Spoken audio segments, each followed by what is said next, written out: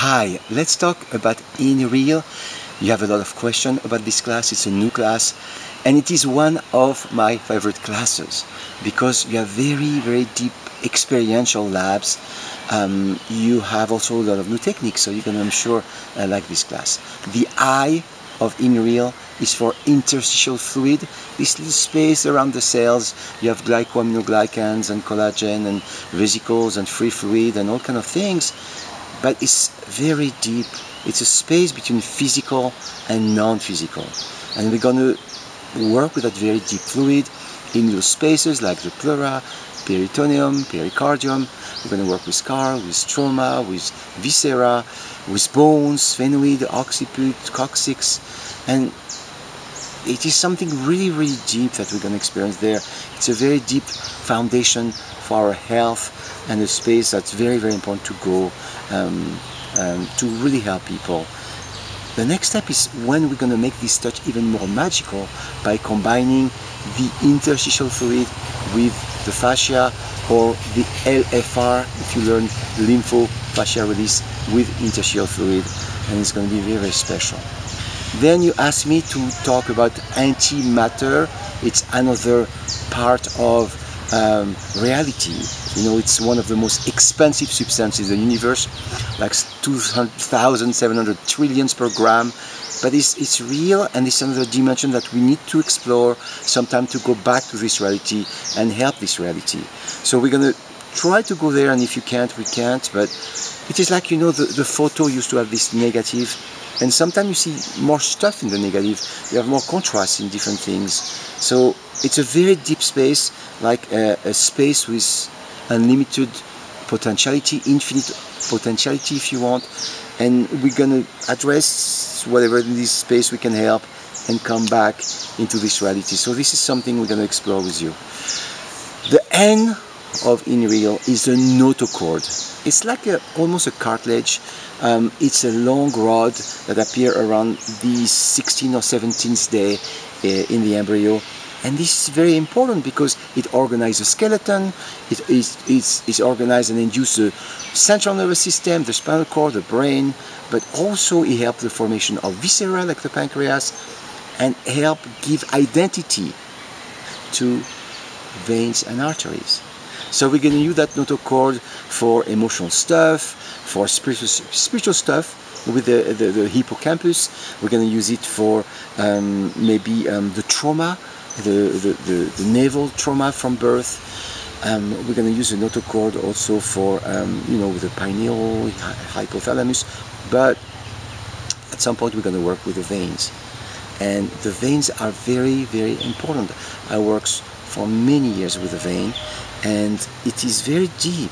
You know, you have 65% of your blood in the veins. It's a large reservoir, capacitance, sometimes we call it, but it's a reservoir for presence, very deep calm, very deep, profound presence.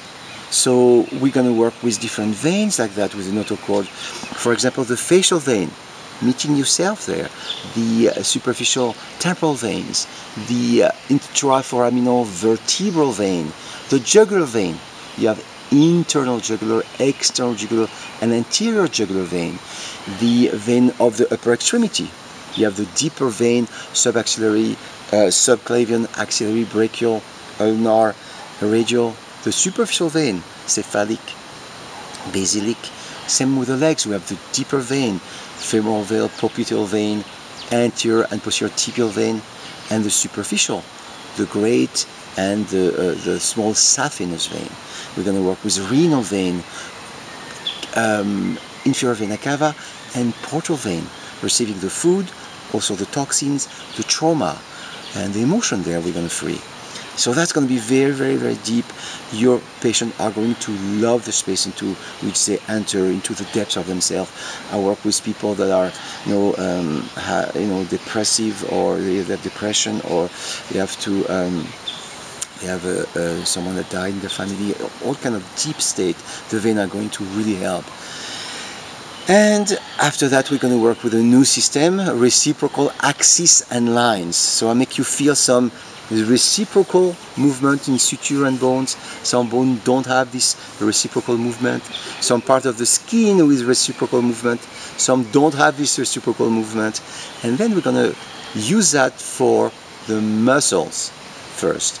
And it is something that finally I work on muscles. I know you love muscles, but for me it's very low in the hierarchy of the dominant lesions. So sometimes the bony framework is out and the muscle spasm, if you want, but it's not the cause of it. We have to put back the bony framework, find why the bony framework is out, why it's out because of ligaments, tendons, viscera, the central nervous system, the brain, the spinal cord, the nerve.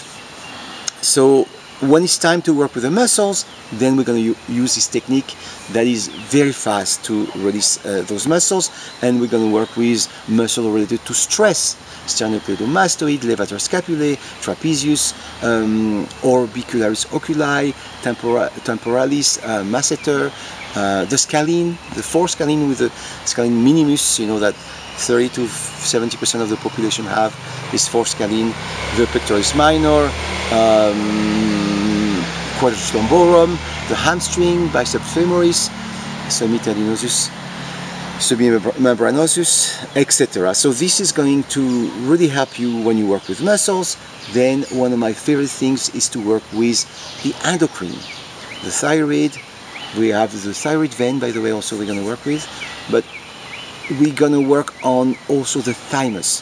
Thymus, very important gland. It's an immune gland, endocrine gland that works on the lymphocyte T with thymosin. But it is very, very deep to work on the thymus. Even if there's involution in adults, it helps me in many, many cases. Very difficult case in adults or children when I don't know what to do. The person is very, a lot of dysfunction, nothing works. Working with the thymus with this is really, really helpful. And we're going to work with, again, the brain hemisphere, hypothalamus. So there's a lot in that program, and you can see there's a lot of deep experiential labs with a lot of new techniques, and that's why it's a very, very deep class for me.